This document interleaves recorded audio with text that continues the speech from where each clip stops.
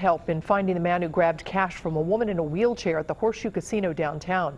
According to the Ohio Gaming Commission, the woman was getting cash from an ATM. She had trouble seeing the screen because she's in a wheelchair, and she asked for some help. When she backed up her wheelchair from the machine, investigators say the man in this surveillance picture stepped in front of her, took $500, and then took off running.